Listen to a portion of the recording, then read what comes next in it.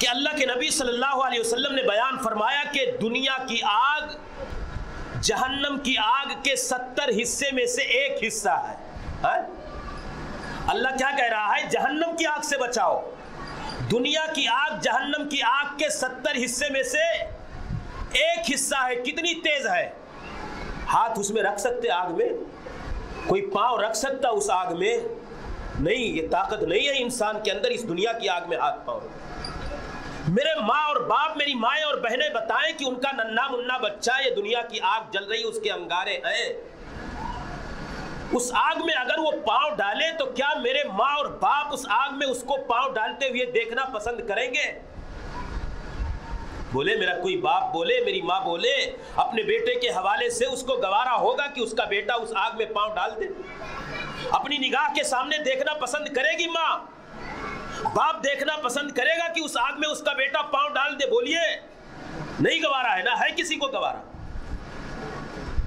جہنم کی آگ کے 70 حصے میں سے ایک حصہ میرے ماں اور باپ اپنے بیٹے اور بیٹیوں کو جہنم کی آگ میں جاتا ہوا دیکھ رہے ہیں، لیکن اس پہ قدغن نہیں لگاتے۔ شراب پی رہا ہے، کہاں جا رہا ہے؟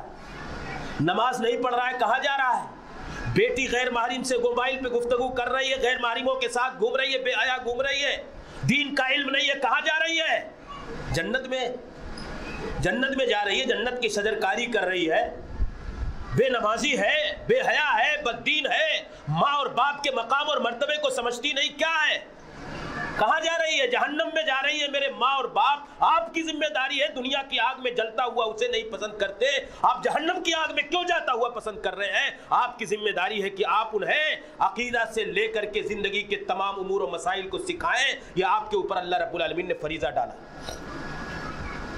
نبی کائنات صلی اللہ علیہ وسلم کی حدیث بہت بنیادی حدیث ہے، امام بخاری رحمۃ اللہ علیہ نے تقریباً 7 جگہوں پر اس کو ذکر کیا، میرے علم کے مطابق الگ الگ استدلال استشہاد کے لیے جو میں نے پڑھی، اس میں ایک ٹکڑا حدیث کا ہے، اللہ کے نبی فرماتے کلکم راع و کلکم مسئول عن رعیتی، تم میں کا ہر کوئی کسی نہ کسی اعتبار سے کسی نہ کسی چیز کا ذمہ دار ہے، نگراں ہے،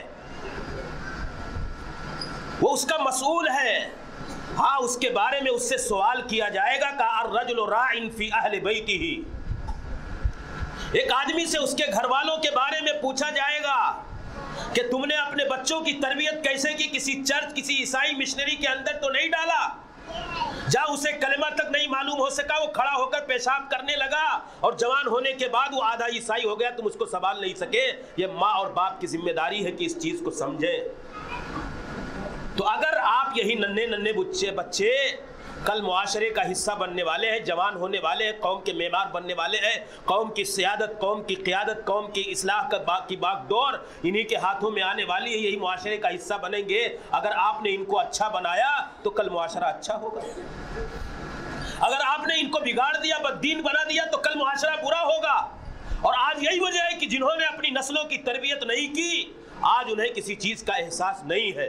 تو اس لیے میرے بھائیوں، اگر معاشرہ ہم سنجیدہ دیکھنا چاہتے ہیں، سچا اور بہترین صالح معاشرہ ہماری نگاہوں کے سامنے ہو، ہمارا سماج، ہماری سوسائٹی، ہمارا کلچر دینی ہو، تو سب سے پہلا یہ جو فریضہ آپ کے اوپر ہے، بچوں کی نسل نو کی تربیت کا، اس فریضے کو آپ انجام دینے کی کوشش کیجیے۔